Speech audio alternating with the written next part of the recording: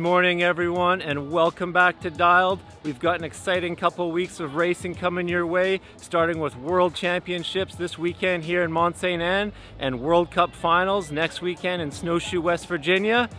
Today in Mont Saint Anne we've got the first ever e-bike World Championships, so let's go check out what all the buzz is about.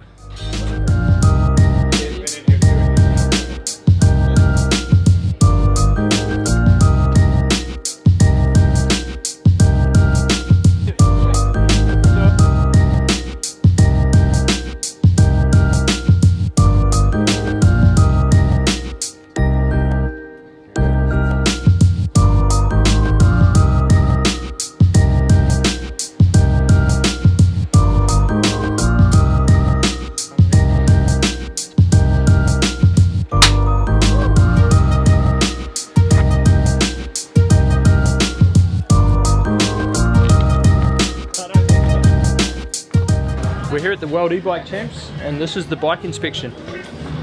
Hopefully she passes the test. Start with a wheel size rollout over there, and they got the little jig, so one revolution of the wheel, and then they tell us what number to program onto the bike. And yeah, so basically we're using our OEM software, what they would use at the factory, to program in that wheel size, make sure that it's the European specs, so 25 km/h top speed, and then they get a sticker and they stay in the little safe corral. Great. And what's the rules for batteries and such? There's no rule for the battery capacity, just that you can't carry a spare one. And then the regulations are about 250 watt nominal maximum power, and what was there, another one? Yeah, just the top speed and the power output.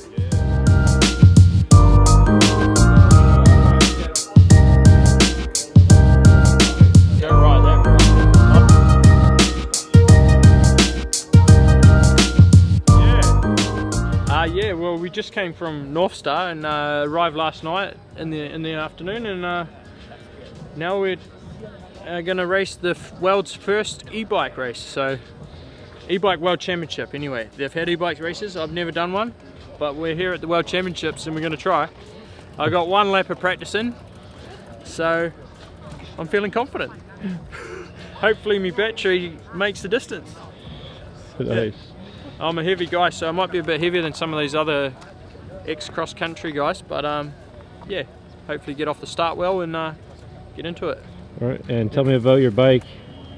Yeah, my bike, well, I just got this bike today as well. It's a new bike they're working on at GT, and we've got the Fox on there. We got one lap of practice in, so hopefully the settings are dialed, and away we go. We came up here thinking there would be a plug, since it's an e-bike race and you would want to charge your battery. There was no plugs, so we had to pull one of the fridges out in the tent. And we've run our extension lead and we've got it plugged in now. We're ready to race. All right, have a good race, Win. Cheers, mate. Boom. Thank you. Dre, tell me about your e-bike racing. Well, you know, it's the first ever World Championships for e-biking, so historical moment. Thought it'd be a really good place to just check it out and see what's going on. Maybe be part of history. Tell me about your ride for the race. Well, you know, there's some real ringers here, but the course is really technical and well designed. I think it really caters to the strengths of e-bikes. A lot of skill required for the downhills, a lot of motor required for the uphills. So I think they've done a great job of laying out the course. Now it's up to the athletes to prove the bikes. And what's your bike for the race? I'm running the Instinct Power Play by Rocky Mountain Bikes. We've got a few secret, you know, we've lightened it up with carbon this, carbon that. But as a whole, I mean, I think the course is burly, and so, you know, you're going to need the skills are going to really be what's going to make the difference in the end of the day. And what's your game plan for the race? Well, I'm a bit of a slow starter these days. Might be something to do with the vintage, but get out there, get on course, ease into it, get the groove on. It's 4 laps, so we had a couple good laps yesterday, get to know the course. There's some technical features. Keep it upright, go fast. Nice, have a good race, Dre. Thanks, buddy. Will be your first ever e-bike World Championships. I'll start with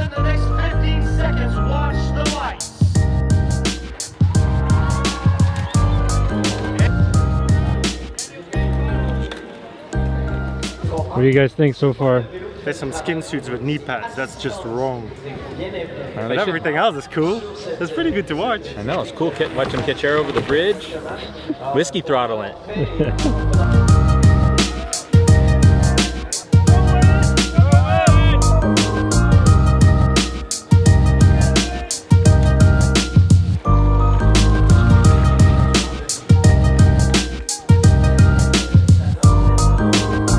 Martin, you gonna do some e-bike racing next year? I'm just looking right now. It's actually interesting. Different brand, different engine, so and different riders as well, coming from XC marathon to downhill races. So yeah, it's interesting to watch, and yeah, why not next year? Yeah, nice.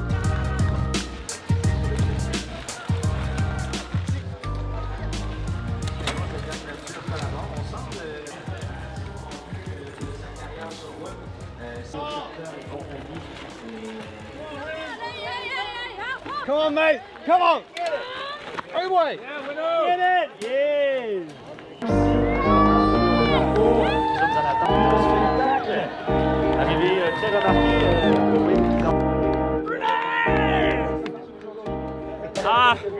I struggled, but it was bloody good fun actually.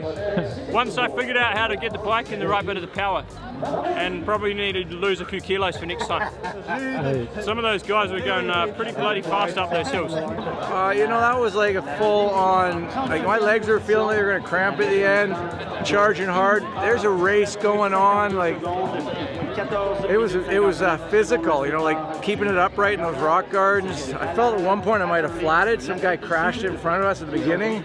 Guys were giving her on the descents. It's just like, no, but I should have next time. So 16 or something. Yeah. 14 and a half, 15. Figuring out what these bikes can do. This course was a true challenge for the engines, the motors, and the jockeys aboard. Nice. Brooke, how's the track looking this year? Looks good.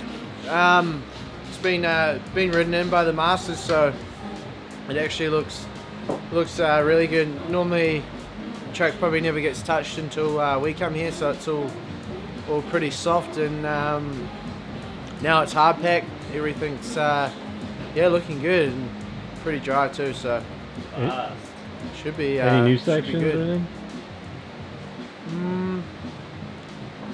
Actually not.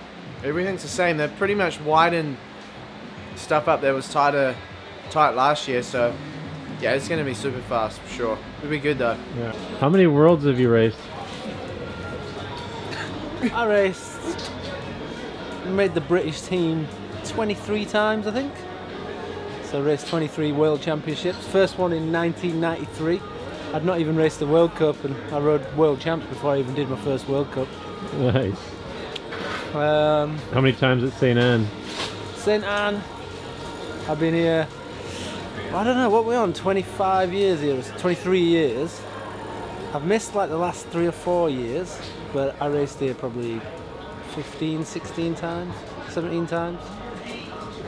No, maybe about 15 times. I won 4 times, I think. Nice. And what's going on this year for World Champs for you? World Champs is here, Mont Saint Anne. First day, been up on the hill, walking down it. It's been humid, been little black flies out all the way down the track. And now we're just hassling Jody. Wednesday here at Mont Saint Anne. Today is normally our busy day. It's track walk, so we're servicing all the product. It's also World Champs, so you get a lot of people that you don't see, so a lot of old clapped out product that we're trying to get going.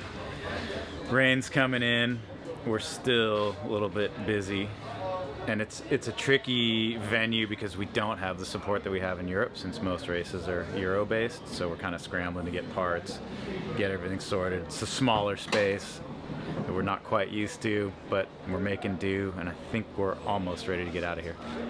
All right, that's a wrap for day 1 World Champs here in Mont Saint Anne. The Fox boys had a busy day servicing and dialing in all the new graphics for the World Champs bikes. We also witnessed the first ever World Champs e-bike race with Windmasters and Andreas Hessler, and downhill practice starts tomorrow. So be sure to share your comments, and we'll see you tomorrow.